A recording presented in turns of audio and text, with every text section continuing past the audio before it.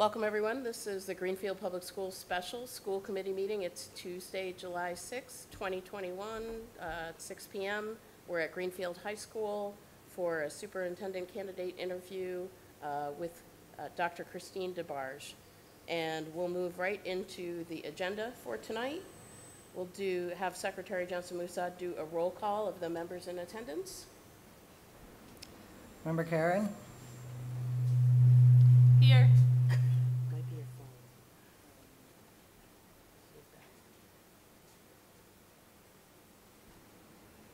Vice Chair Ekstrom? Present. Member Hollins? Secretary Johnson Musad, I'm here. Chair Proietti? Here. Member Wall? Here. Mayor Wiedegardner? We have a quorum. Great, thank you. So I'll call us to order at 6:02 p.m. and we'll move right into the interview. Again, it's our superintendent finalist, Christine DeBarge. Welcome. Thank you. And just a couple of housekeeping notes. Mayor Wiedegardner did have some questions that were assigned to her for tonight, and they are going to be handled. Question number 3, I'm going to take, and question number 8 is going to be taken by Vice Chair Ekstrom. And I'm going to assume that Member Hollins will actually attend before we assign her questions to other folks. We'll just wing it if that's not the case. So I would like to introduce first our finalist candidate tonight. Welcome, Dr. Christine DeBarge, who I'm told prefers to be called Christine. I do, thank you. Okay, and we'll give you a chance to do some opening remarks for us, and then we'll move into our question segment. All right. Why don't you go ahead? Okay, thank you. I appreciate the opportunity to be here with all of you very much, and greatly enjoyed my first interview, so I was very pleased to be asked back. And as you can see from my resume, I've worked in public education for a number of years, and I have had the opportunity to have experiences in a variety of roles, including special education administration, assistant superintendent curriculum, and then the superintendency. And what I had learned about Greenfield and what I have had reinforced with all of the excellent meetings and opportunities to meet with members of the school community today, I feel very comfortable in saying that my experience, I believe, will be a positive addition to the Greenfield Public Schools. So I'm looking forward to answering your questions and talking with you a little bit to see if you feel the same. Thank you. Sure. Okay, so I have the first question, and we're going to move. We have a total of 10 questions for you tonight, and I'll take the first one. And I think I'm going to keep kind of an eye on the time with the help of Vice Chair Ekstrom. And I would expect we'll finish between 7 and 7:15, and if it looks like we're getting behind schedule on that, I might, well, you'll see. I have a style. That's fine. That's All right, so I have the first question. I'm curious if you knew anything about Greenfield or about Franklin County before applying for the job, and if yes, could you tell us a little bit about what you knew about this area? Sure. My experience in Franklin County has been twofold, but not extensive. One of the ways I've had experience in Franklin County is when I worked for the Department of Elementary and Secondary Education as a Level 4 plan manager. I was fortunate to be assigned up in the Gil-Montague School region. So for a year, I worked in that area and was able to visit the schools, interact with the community, the school community up there. And so that was my formal time learning about Franklin County through the Gil-Montague work. Informally, my family has, had field trips up in this area, taken the kids to Richardson's Candies, which is a favorite, driven through here for the North Brookfield movies. So really the primary exposure I've had to Franklin County has been recreational, but it's a very appealing environment. I live in an area that's primarily rural, I like that smaller town feel. I do know that Greenfield has more population than where I live. You have more town, you have more city and more, restaurants and amenities, but it still has that small town feel to me. And that was one of the reasons that it was appealing to look to when the position was posted. And then learning about the school community itself and the demographics here and some of the goals that you folks had shared when the position was posted made it all that much more appealing to consider applying for the position. Thank you. There will be an election for 3 of our 7 school committee members in November. I have served on this committee for 2 years, and during that time our responsibilities have varied greatly.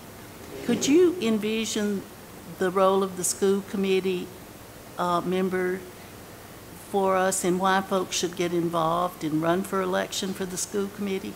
Okay.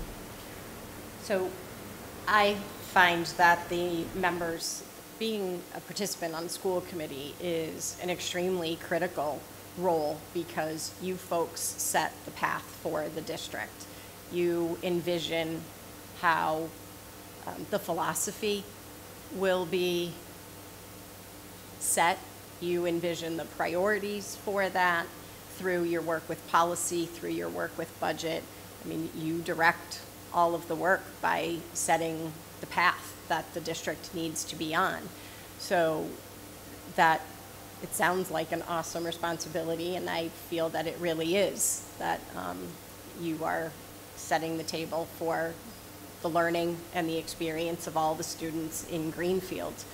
So I think people should consider getting involved if they have strong opinions one way or another about where the priorities should be, if they have had students in the district, if they currently have them in the district, if they have any interest in committee work or community leadership. I think that you have an incredible opportunity to really have an impact on where the Greenfield Schools goes, not just during the time of your term on the committee, but that sets a path for many generations in the future and establishes what opportunities your students have. And I think that really provides opportunities for where the students in Greenfield can go once they leave here.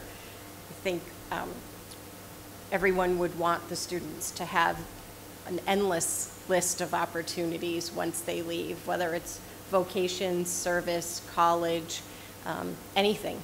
And that the school committee sort of sets that road. So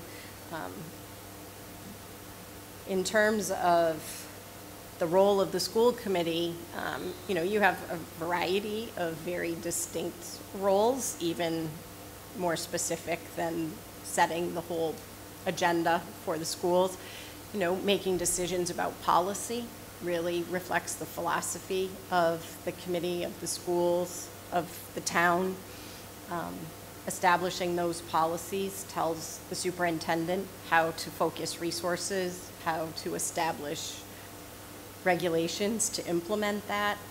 With your budget work, you establish resources for the district, help reflect what the community priorities are through those budgetary decisions. You hire a superintendent who certainly you're hoping to have one that will reflect the philosophy of the community and yourselves as a committee. So it's really, it's an awesome opportunity to affect the future of Greenfield.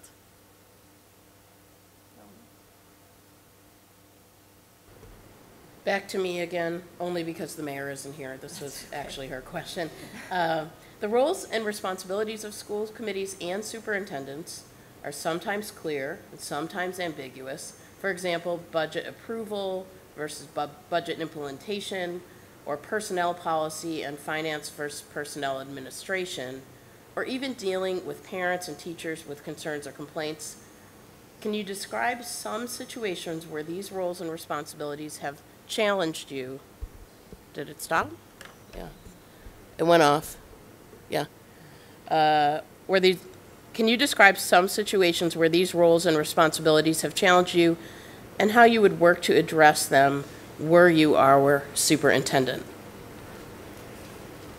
So, in my experience, the role of the superintendent and the committee, there's some fluidity within those because we have to work as a team, and there are guidelines for what decisions generally are dealt with by the superintendent and those dealt with by the committee. But in a lot of cases, we have to work together and we have to share a philosophy about, especially the budget. For example, you know, I would be building a budget, but I need to follow the priorities that the school committee has set in strategic planning or goal setting with the superintendent. So I should not build a budget that, you know, focuses on, I'll say, infrastructure as an example, when you folks clearly are setting priorities from an instructional standpoint. So I need to do that budget development in line with your priorities. I need to provide you with the backup of why I'm proposing certain things within the budget, why resources are being recommended, where they are, what goals those will address, data to support those goals if appropriate. And then during the budget discussion, you know, again, my experiences, I would present my budget to you with the rationale for all of the line items, the big picture of the budget, and then you folks would be able to ask many questions about why we are proposing different additions, subtractions, and then it's your prerogative to make changes to those, whether it's from a financial standpoint, whether it's from a philosophical standpoint. You have the ability to do that. And then once a budget is approved, then it's the superintendent's job to implement that and to make the money that we have been given work for the best interest of our students, supporting the priorities that we agreed to when you approved the budget. You know, sometimes we have to modify grants, we have to buy pens instead of pencils. There's some modification as the year goes on and things happen, but in general, you know, I would need to execute the budget at least following the philosophy that you folks espoused. So I've been fortunate that generally that has worked well where I have been, but I have a very transparent conversation with the board about the budget, and they have established a very clear strategic plan. So the guide for the budget creation is very clear. We talk a lot across the course of the year, and I would expect to do the same with this committee about the needs of our students, the needs of the staff, data that supports what your priorities are and how we're moving on those. So my approach would be that when the committee sees the budget proposal, it's no surprise, and you know why things are there and what data has been presented to support that. Certainly today I've heard very clearly that special education programming, safe school climate, restorative practice, and communication, and as well as core instruction are all priorities for the people that I have met with. And so clearly those would be some priority areas for the budget.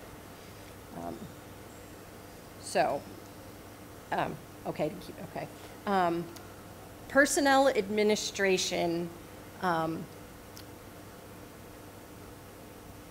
my feeling is that belongs with the superintendent. The day-to-day supervision and evaluation of staff belongs with the superintendent, and that there are times when challenges arise that may move to the committee level, and that should that be the case, you folks really should not be involved in personnel discussions prior to, so that if you need to become involved in a situation, you are an objective body that can move through that process. But you would be hiring me to be the instructional expert, to be the one who's ensuring that your plan is being implemented. And so I would need to be the one who's addressing situations that arise that are contrary to that plan and contrary to the best, the best of our students. So to me, personnel administration would be clearly the superintendent's purview. Dealing with parents and teachers, I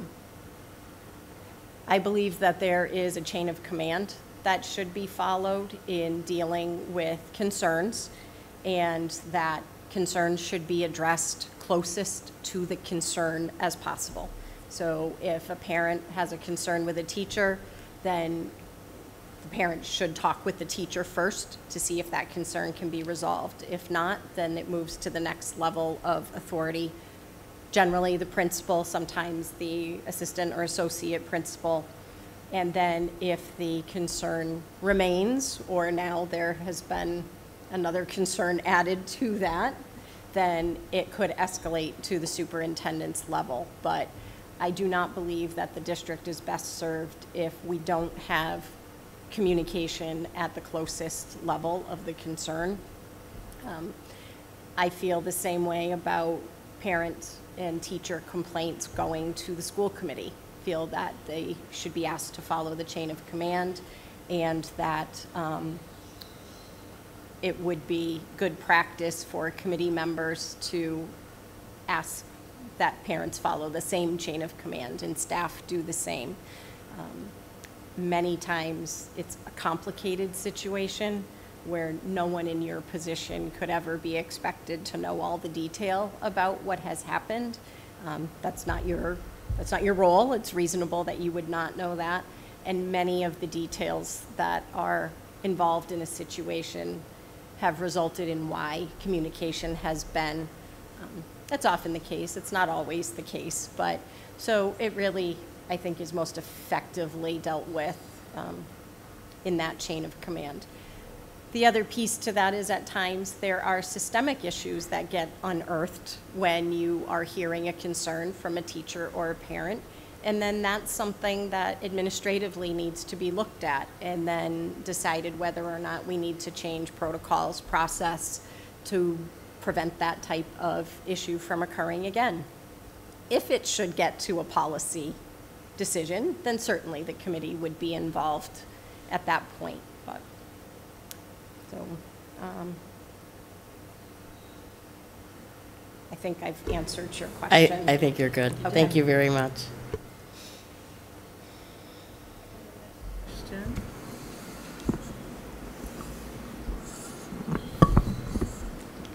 Hello. Hi.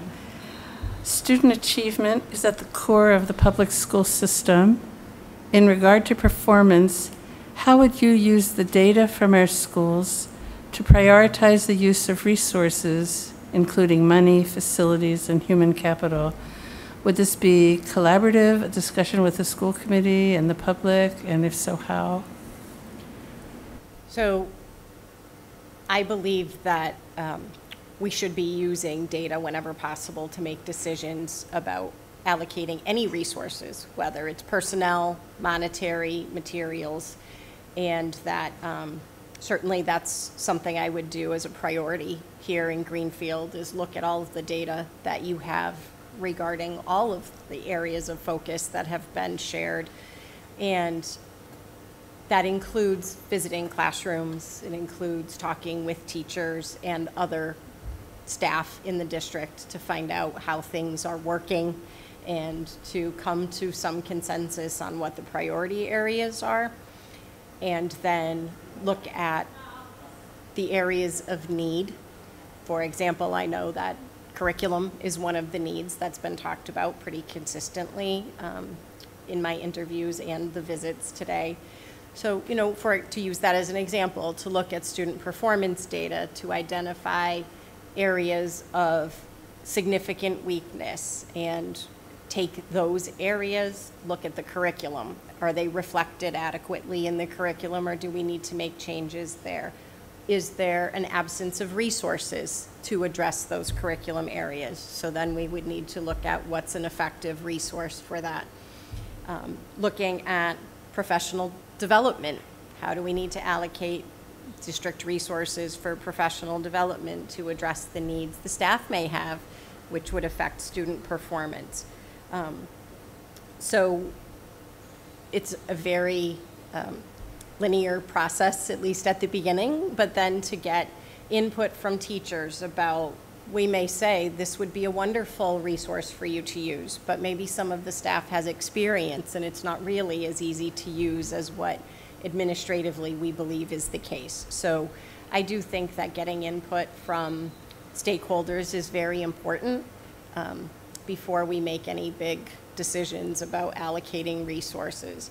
Facilities, you know, the community may prioritize particular programs or athletics, and then using that information, we may make decisions about how you put money. You know, maybe the community is more focused on the basketball court versus the outdoor track, and then you look to get input that way to focus resources. I do utilize a pretty comprehensive system when looking at resource allocation, and how do we make sure that we're supporting all of the pieces in an appropriate way, because there's really no point in, you make a curriculum change but you don't do due diligence when you're picking instructional resources, or you have the program change and the resources and then we don't provide training to the staff so that they can adequately implement them. So my approach is always to look at things holistically to make sure we can support these changes. And if you need to talk about prioritizing something over something else, then you need to do that. But that's part of the tough budget decisions that have to be made, you know, around that. And really, at the core is looking at what's best for students and getting students to a point where they can leave the Greenfield schools and go on and do whatever it is that they would like to do for their future. So that is, that's how I would look at data for student performance and talk about capitalizing, you know, using resources. There's a lot of other pieces to improving student performance, but I'll keep it allocating resources.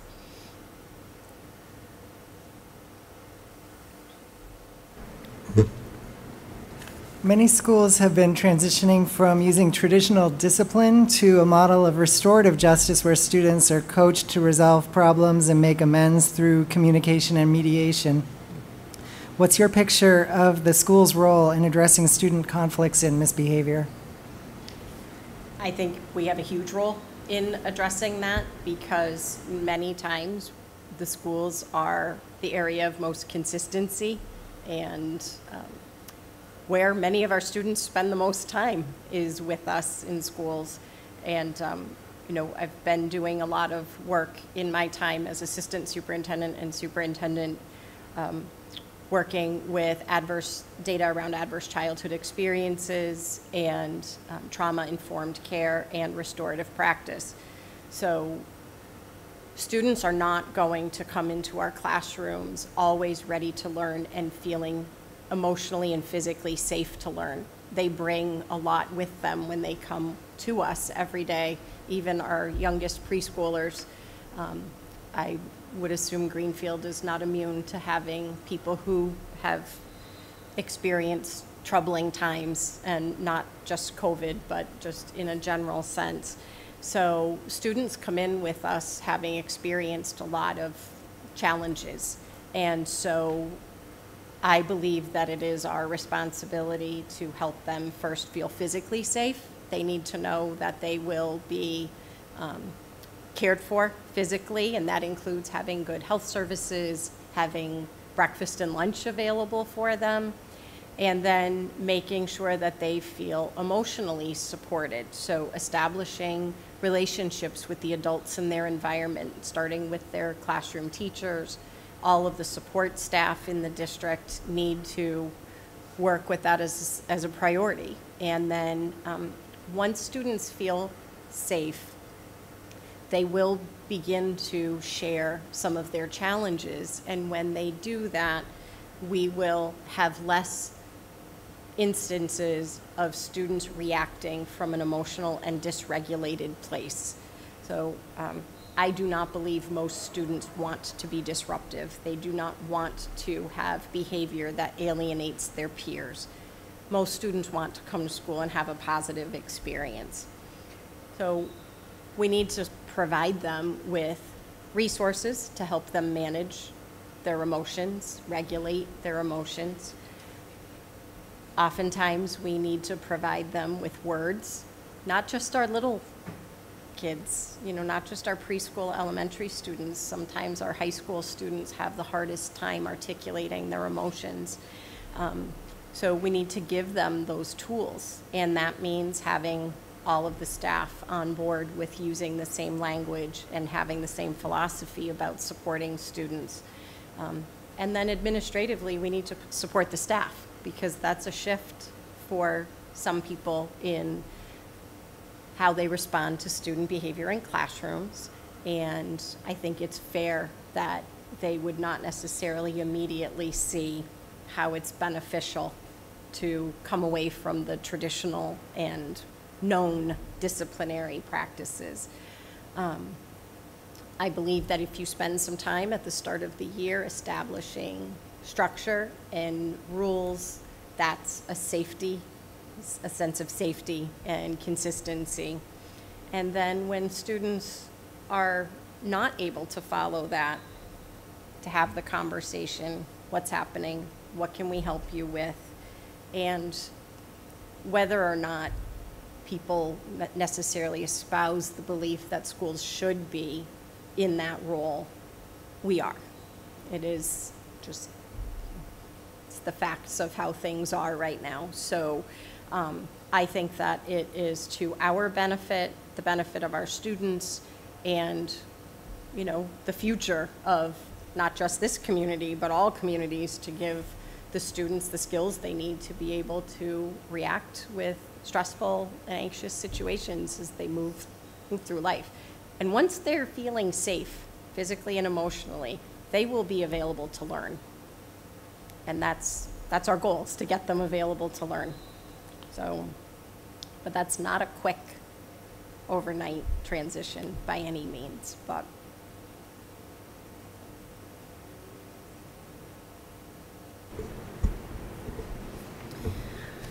The lines between being an institution for learning and being a social service agency often get blurred. How have you navigated that in your career in education, and how do you mentor and advise less seasoned professionals in managing this reality in their own careers? well, it's a very good segue from the last question. It really goes back to what I was talking about, in that students need to feel safe and secure in their environment. And schools now, again, whether you believe that this should be the case or not, it is our reality.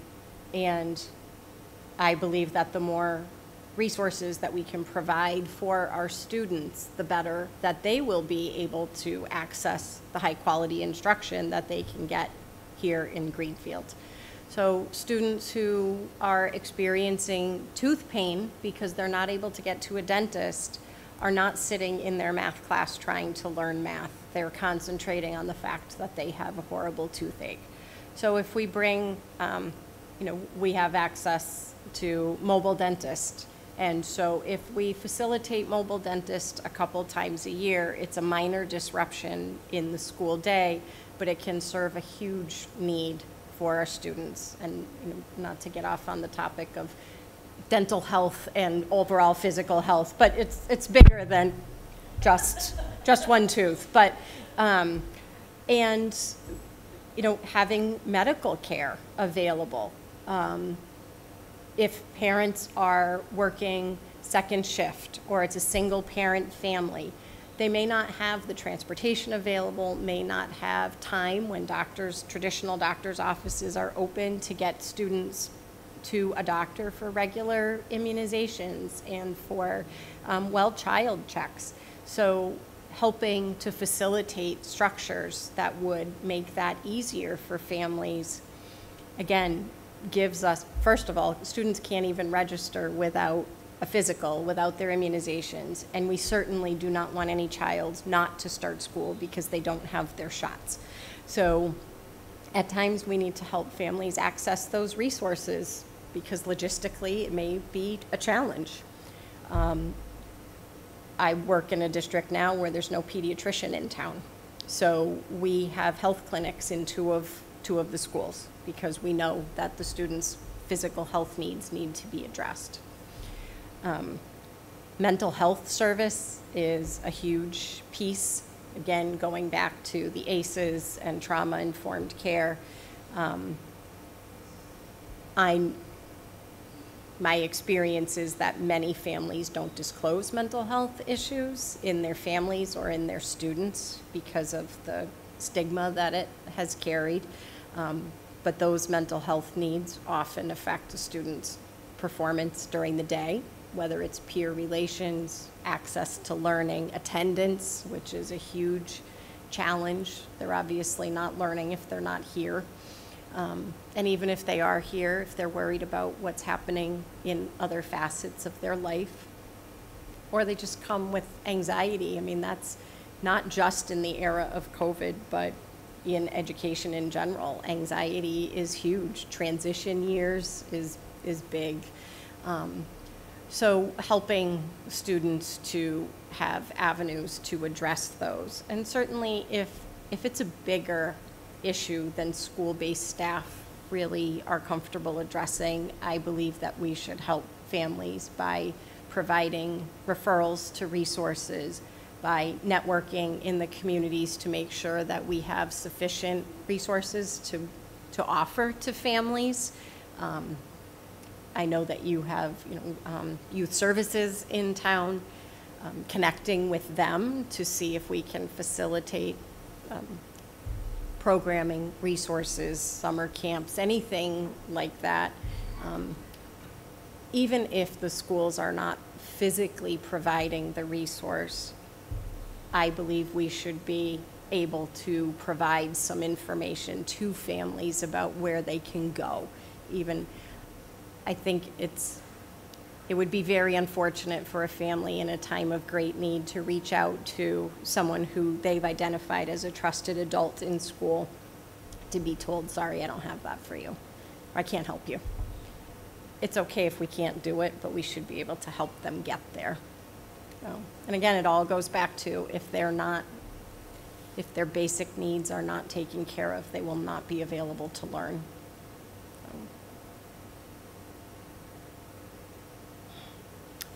So You good? I didn't address the advising other professionals. Do you want me to? Okay. One of the things I think is the greatest challenge with either professionals who don't hold that belief or that they come from a place that didn't espouse that is trying to establish enough of a trusting relationship that they will follow your lead, follow the plan, and see the benefits for themselves. So working with other administrators or teachers or other staff that haven't had this tried and proven to be effective, certainly sharing success stories is one positive, especially if they can put a face to the name, but really doing the work to establish some trusting relationships so that they'll give your belief some credit and go along with you on the road to try and see how that plays out.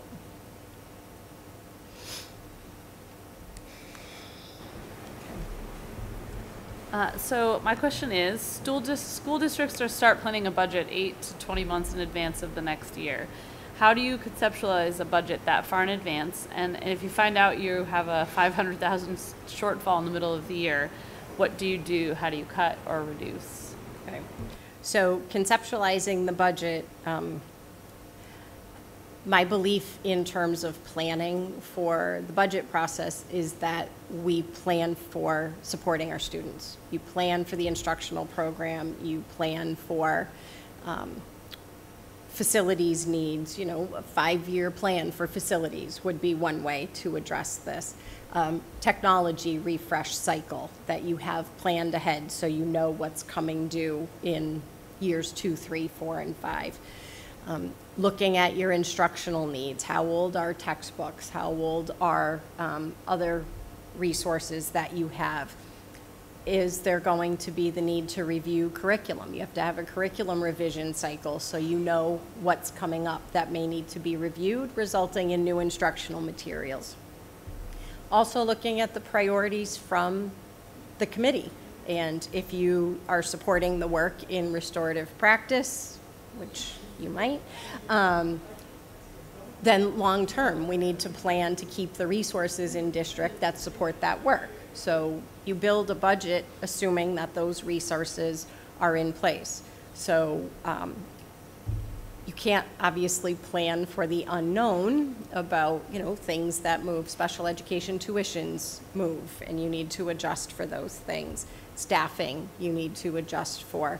But you can begin to build the core of a budget multi-years out, looking at general trends in increase, looking at, your population. Is your population, do you have a bubble that's rolling up and you need to account for staffing?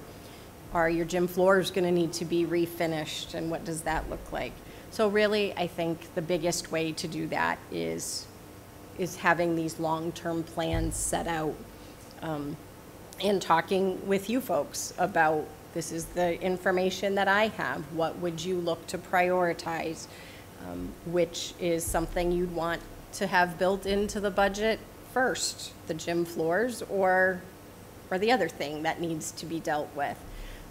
Working with the facilities folks, that's a big one. Facilities is always a big factor that you need to consider in the budgets because, oil tanks need to be replaced, hot water heaters need to be replaced, all of a system of when you're going to paint and redo floors, all of those things. So advanced planning is definitely a key. And then just very pragmatically, year to year, I begin working with my department heads just before Thanksgiving to say, start looking at what you need, what's going to be renewed, what are we changing, how are you going through resources, what does the photocopy paper look like already, and let's estimate out. Biology always needs their materials. That's not going to be a surprise, but let's get that budgeted. So really, before or just around the Christmas break, I think you begin, certainly that would be contingent on timing in Greenfield, but a few months ahead, we really create the structure. And then I believe that I should be keeping the committee updated on any significant budget changes that we see, certainly budget reports at school committee meetings, talking to you about significant changes or this broke, that broke, we're going to need to account for that. All of those things, I believe I'm transparent with the committee about. So if there is a shortfall in the middle of the year, then that is a conversation that I would have with my administrative team to start talking about, let's talk about some recommendations. Where can we look at this budget to make some changes? And then I believe I should bring recommendations to you folks to consider, because often a budget change in the middle of the year is going to affect programming or other resources that you've prioritized. So we need to make those decisions together about how to address those.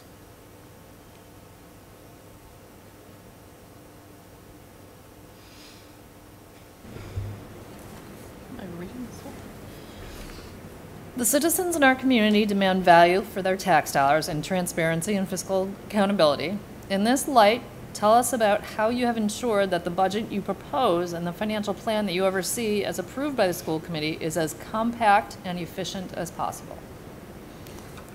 Well, one way I do that is by starting before Thanksgiving. And I meet with First of all, I look at the current year's budget. How are we trending? How are things looking? If we're not using as much photocopy paper as we thought, then we make adjustments in what we're looking for the following year. I have conversations with the administrators and would continue to do the same about what are the absolute essential things first that you need to make these programs run. What are the essentials that you need to meet student needs? And that includes facilities and medical. It includes all departments in the district. And then we look at it comprehensively. If there's staff at one building that may not be running a full schedule and we're a little short at another building, we talk about how can we share staff instead of asking for new staff. Looking at the talents of people across the board. Oh, okay. Are you? Oh, that's okay. I'm glad that's what you said instead of anything else that you could have said. So really looking at, I've done things like looking at district-wide site licenses instead of every building doing their own site license. I believe we should be ordering supplies collectively and not every teacher putting in a separate supply order. Those are small things, but when you go from the potential of every teacher requesting 20 boxes of pencils and 30 highlighters to the building is now asking for X many pencils. Sometimes the teachers want 3 pencils and you can share a box instead of everybody having their own box. Obviously a very micro example, but I believe that all the district department heads that have a budget to oversee need to be part of the discussion about building or reducing the budget. Let's look at what we have. What can we collectively, as an administrative team, talk to the committee about reducing, or why do we need this to remain in the district? An example, the high school principal may feel very strongly that elementary math tutors need to stay in the district because historically our students are struggling when they get into 9th grade math. It doesn't serve even the high school principal to reduce resources for math instruction because we know that addressing a math deficit in 2nd grade is going to be a much different type of endeavor than it would be trying to get a student who's now in 9th grade to gain all those skills back. So those are the types of discussions I believe in holistically looking at resources. So then when I am presenting you the budget, this is what's necessary. These are the changes that we are proposing. This is why things are the way they are. And here's where we can change. If we have low class sizes and we have a retirement, then maybe we don't need to fill that position that year because the committee has prioritized a nurse. So you have to be flexible, but I do not believe that the departments should be working in isolation because we are creating a district program.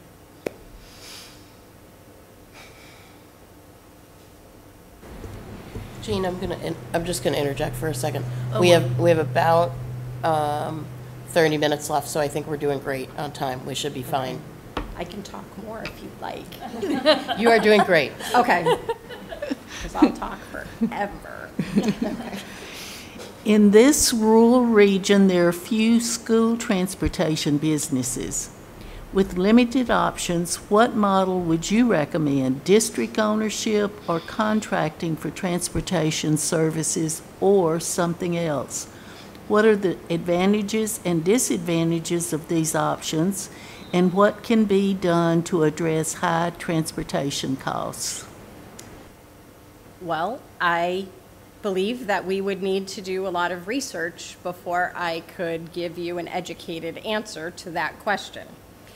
So certainly there are benefits to having a transportation company in that the insurance needs, the maintenance of buses, all the logistics that go along with a company would be borne by the transportation company, including their staff costs, all their insurance, and creating all the bus routes would be borne by someone else. So that is quite a responsibility that would move outside of the district. That's the model I use, and I'm fortunate to have a transportation company that is very easy to deal with and has done a wonderful job. Having your own bus ownership, you have control over how you route, the drivers that you have, and how you utilize the resources that come with having a transportation company.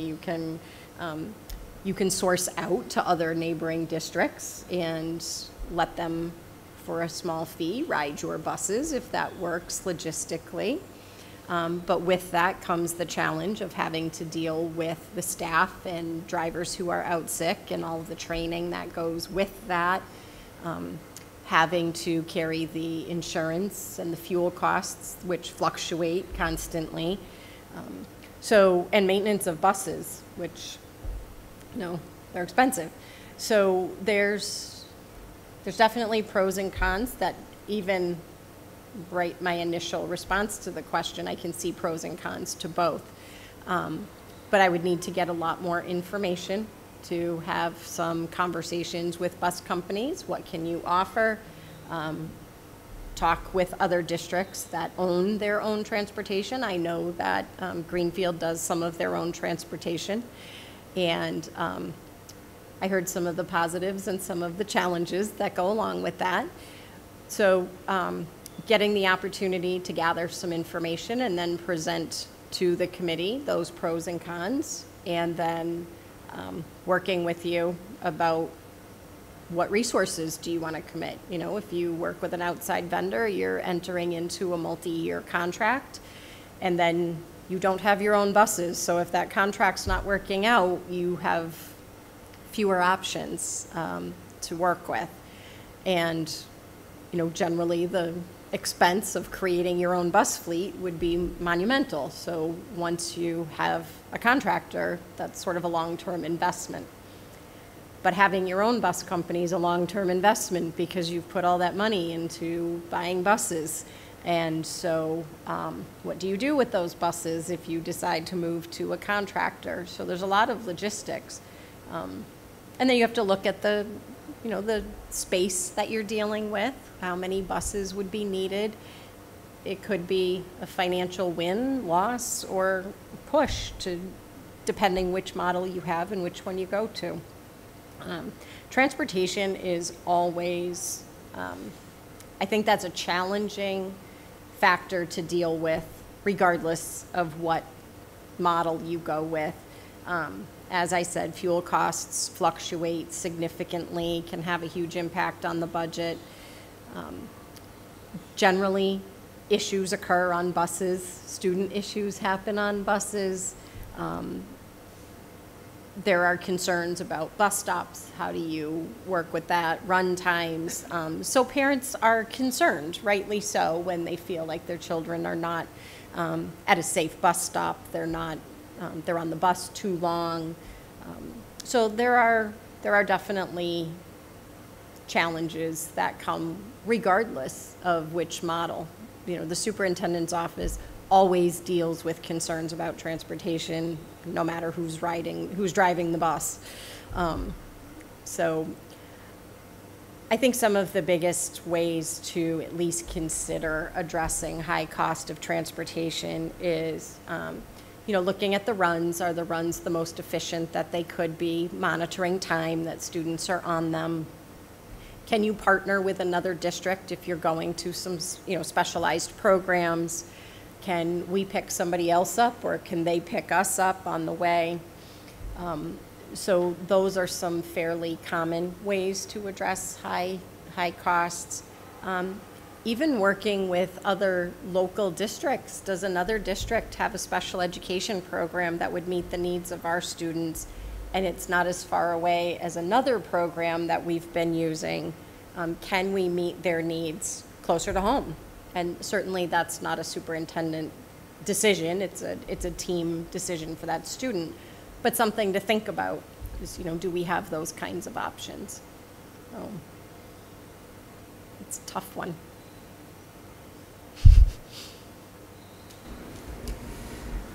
Currently in Greenfield, we have a school resource available at the police station, but not housed in our school buildings. As superintendent, would you continue this practice? What role, if any, do you see for school resource officers in our schools? So I know this one's a challenging question for Greenfield. I've had some feedback today about the role and the history. So my personal experience with school resource officer is pretty dramatically different from what I understand has been some of the history here. So really, here's my philosophy. A school resource officer, I do not believe, should be in a school to be involved in student discipline.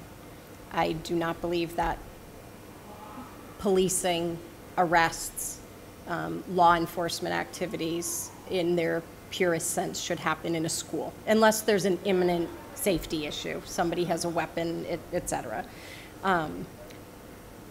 I believe that school staff should be the primary people who are addressing student needs, which is why I believe that we should have mental health people, whether it's adjustment counselors, guidance counselors, social workers, that can assess our students' needs. I have been very lucky that I've been able to participate in a lot of safety training and student threat assessment and needs assessments. My goal being to better create resources in the district that can support our students struggling with those things.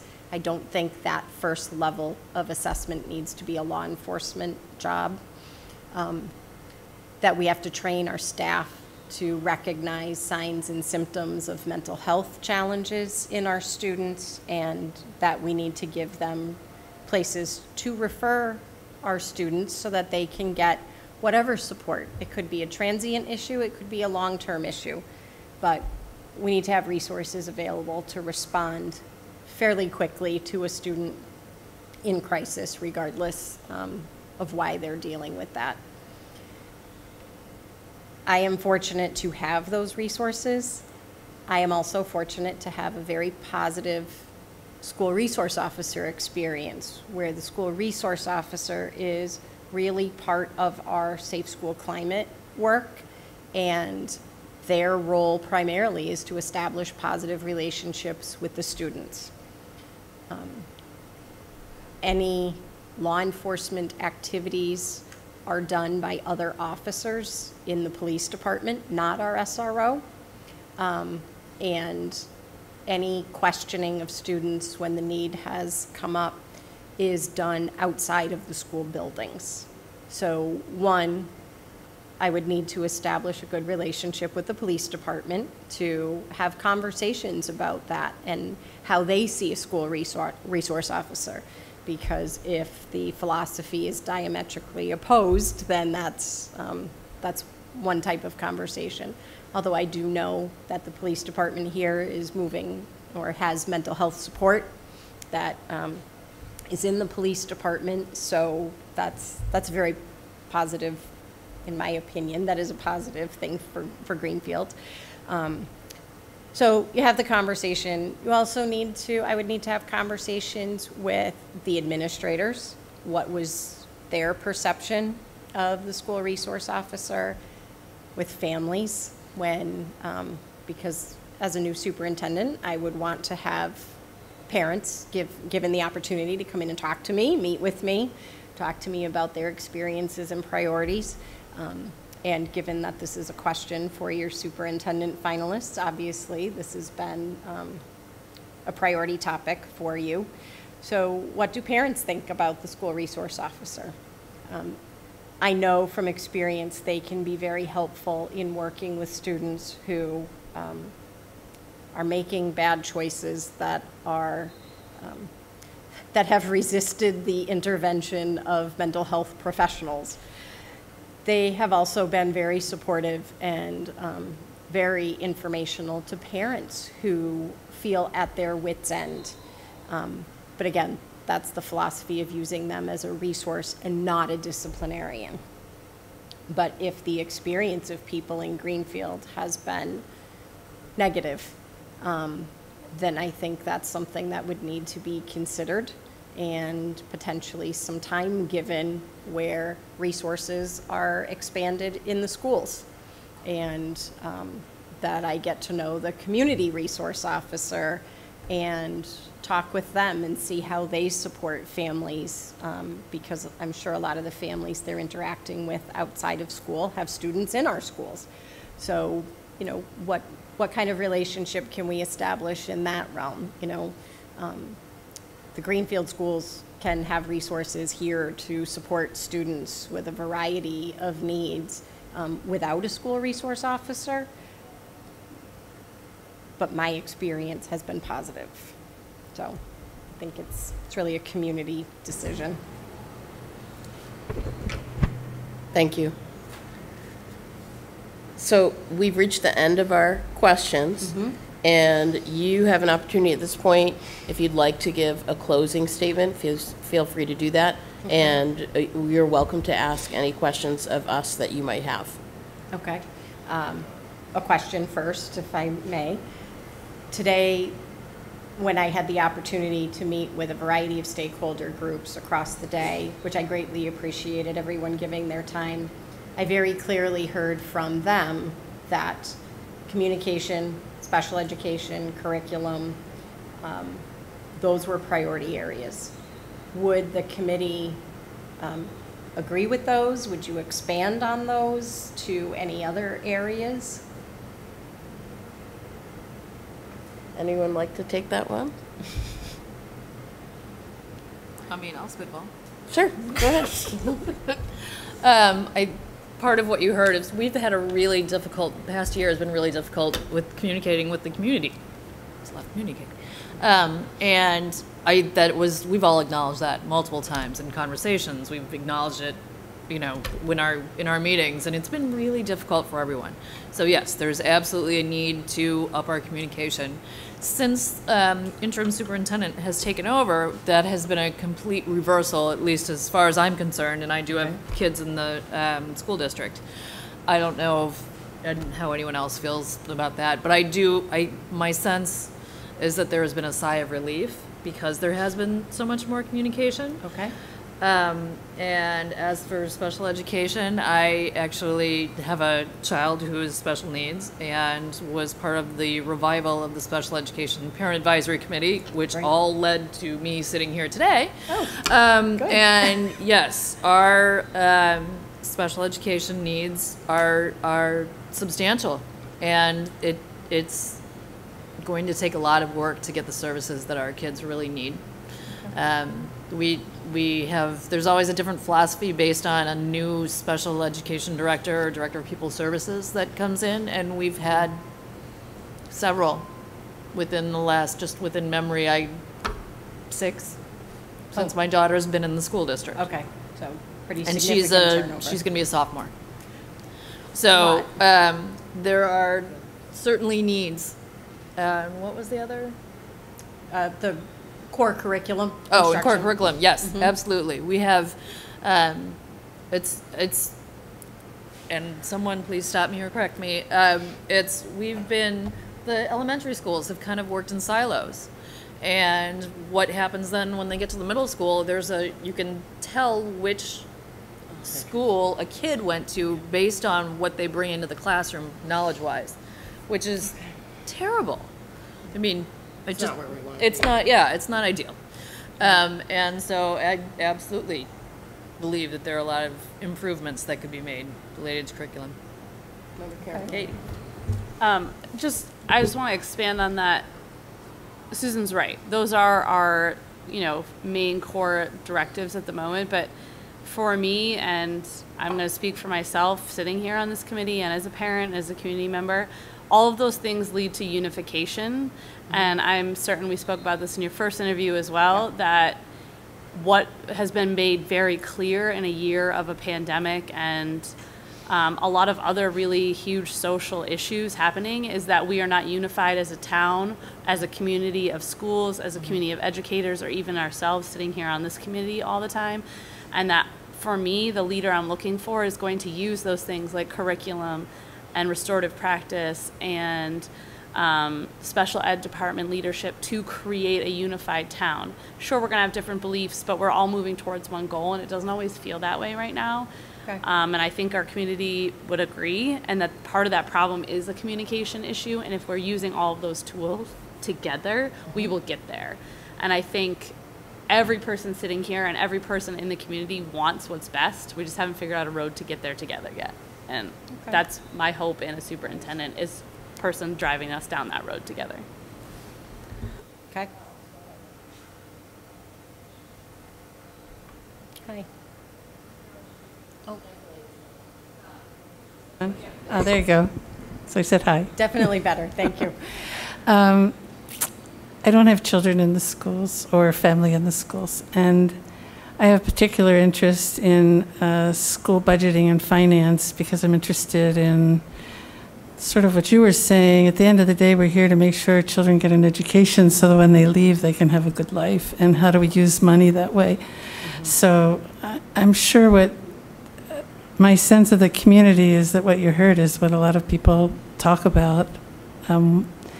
Looking at how we use budget is an interest of mine. I was very interested in, I'm generally the person on the committee that talks about having a multi-year curriculum plan, a multi-year technology plan, a multi-year capital plan, again, predictive ability. Don't change the budget format every year because then you can't go back and predict, see really what your trend was. And so I think I think it's very, this is my just personal opinion, when business managers change, I think it's easy for people to come in and say, I like it this way, I like it that way. So I think having some predictive ability with budget that really does plan for some of these issues that are so important would be something I think is important to address.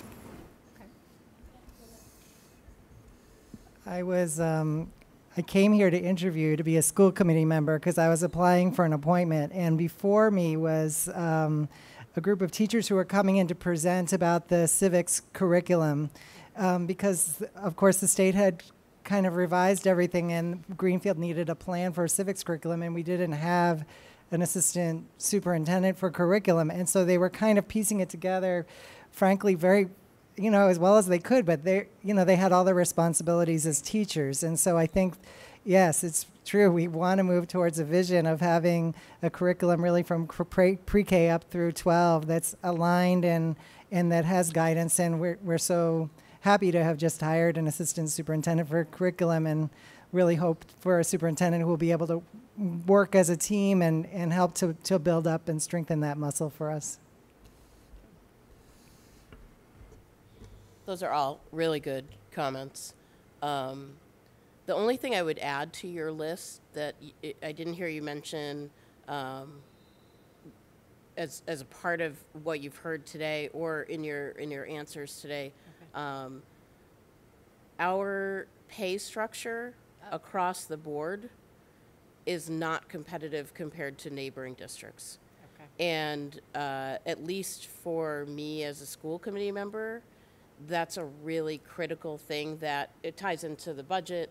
It ties into, it ties into everything. Absolutely. Because you don't necessarily recruit and retain the talent that you need if you're not paying competitively. Right. So we are prioritizing that in terms of what we can impact as school committee members, and and working quite a bit on that. And I'm sure you're familiar with the union environment that takes some finagling. But that is one thing that I know we come back to, and as a school committee specifically, we spend a ton of time on it, but it kind of makes sense that you wouldn't have heard that today because it's not we're in executive session when we're talking about it. We're not talking about that as much in the public sessions of our meetings. So I would add that as well. Okay. And Jean, you're good?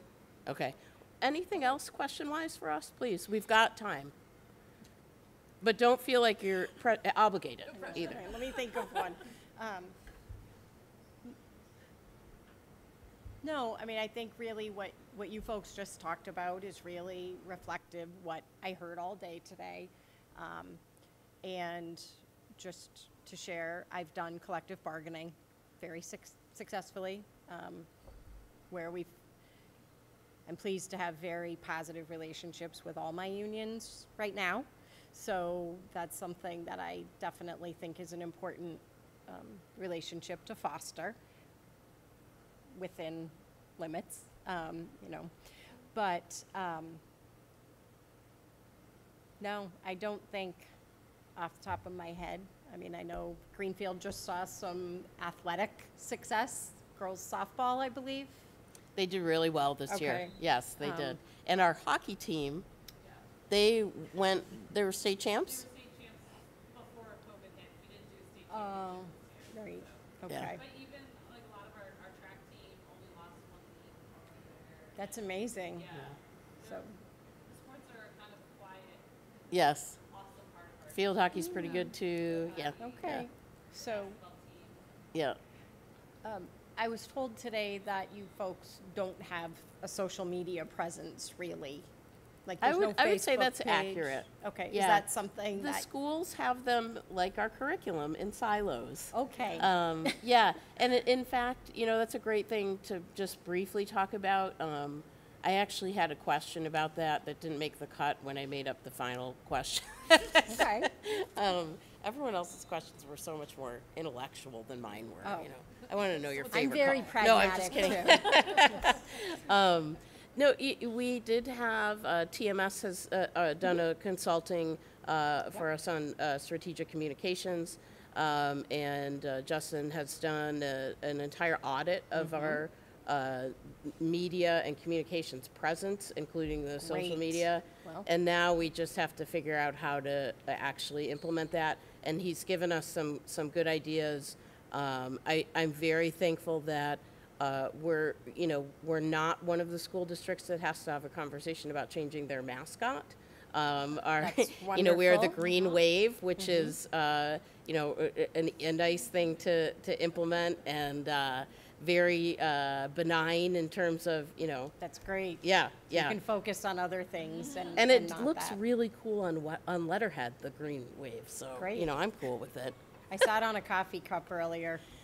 Right? Yeah. It's good. Yeah. I almost wear my sweatshirt. I'm really glad. I usually wear a hoodie, and I'm really glad I didn't wear it tonight. I'd be sitting here sweating. Warm. But Yes, very yeah, warm. I did have my Green Wave sweatshirt out to wear, and then I remembered there's no air conditioning in here. So, Oh, Christine, would you like to make any sort of clothing statement before Clothing statement? Closing statement. closing. You were talking about your hoodie. Oh. You want to do a follow-up? Sure. Sorry to go back, okay. but remember Johnson Musad has a follow-up. That's Yeah. totally fine. We wrote really long questions for you, and one of the questions was about the relationship with the school committee. Could you, just repeating the last part of the question, can you describe some situations where the roles and responsibilities between the administration and the school committee have challenged you, and how you would work to address them where you are superintendent? Yes, I'm thinking of what's reasonable to share.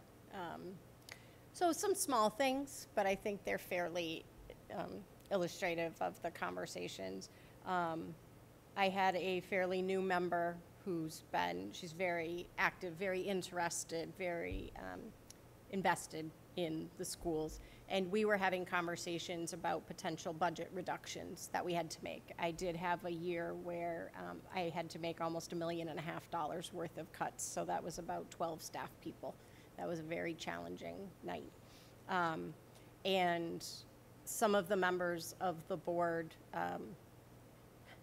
in their absolute anxiety about having to make some of these cuts, began talking about we should do can drives to recycle. We should do different fundraisers. We should do, all of these great ideas, but they weren't going to save $1.5 million off the budget. And so we had a conversation about, I appreciate the ideas and I appreciate the struggle and the horror of having to vote on these reductions, but the principals will deal with can drives and whatever else to support student activities, because that's really what those types of activities are great for. But we need to look at this $28 million budget and cut $1.5 million out of it.